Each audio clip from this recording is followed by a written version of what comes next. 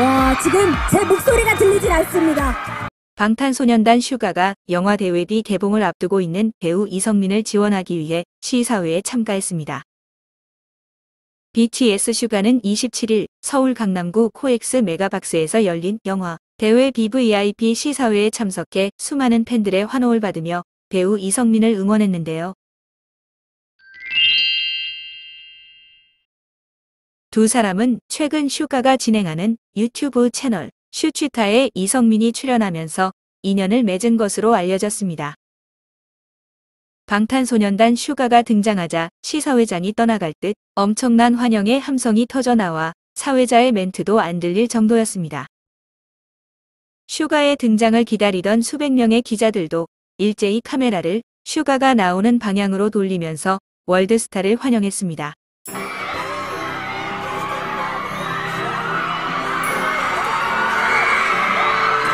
와, 반갑습니다.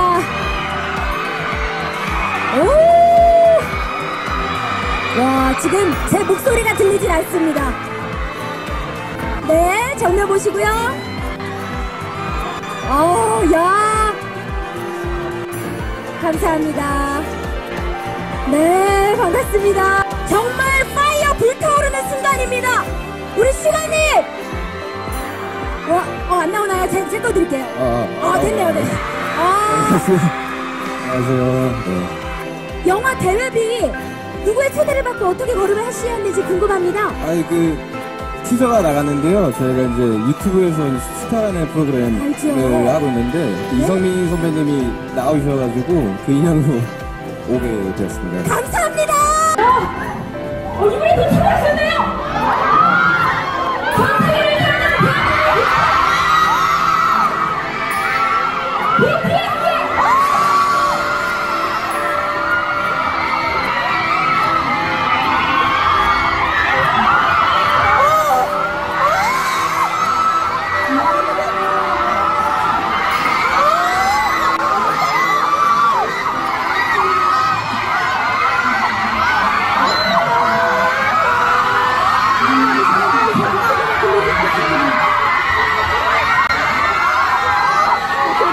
지금까지 K-팝 메신저였습니다.